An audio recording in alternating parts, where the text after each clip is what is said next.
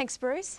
There's been no shortage of big sporting events this year, the Olympics and the Paralympics obviously at the top of the list, but some of our lesser-known Aussie athletes have also been going for gold recently in the Boomerang World Cup, believe it or not.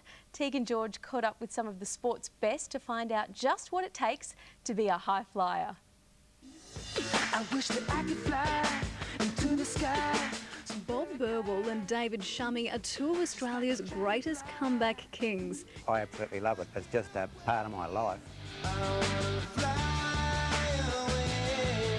In fact, these blokes are true blue champions in what would have to be one of the greatest Aussie sports. And I just love the magic you get from throwing a boomerang out, goes around in a big circle, about 50 metres, come back and catch it. It's just marvellous.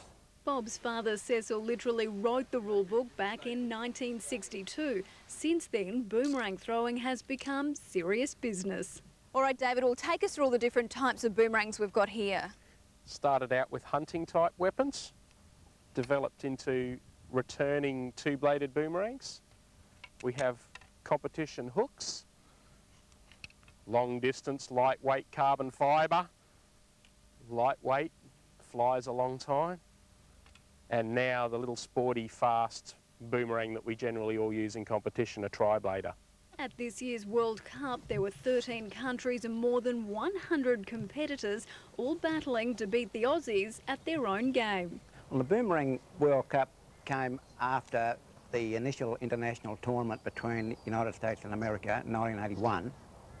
The Americans came out here to Australia, and heaven forbid, after 3 test series, the Australians lost every one. But ever since, the Aussies have been flying high. I made the Guinness Book of Records in 1983 and 1984, and I broke that record on 3 occasions, with the last record being 36.33 seconds, which was about double what the average boomerang thrower was able to achieve in that day. This is Australia.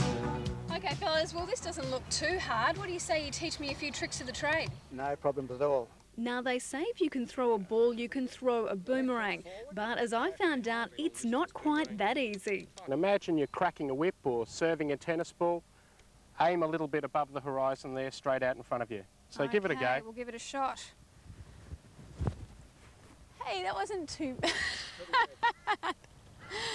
I don't know how it's supposed to come back to you. So while it's unlikely I'll be at the next World Cup, there is still one way to get a winning edge. Bob and David both make their own boomerangs, which has been instrumental in advancing the sport. In fact, David created this lightweight carbon fibre rang called the Buzz Whip, which helped him sail into the record books. The development of the boomerang has really come right into a high-end sporting piece of equipment. Who knew these seemingly simple devices were so complex? You then have to shape the boomerang so you get the correct airfoils, and the airfoils are the main things that make the boomerang work.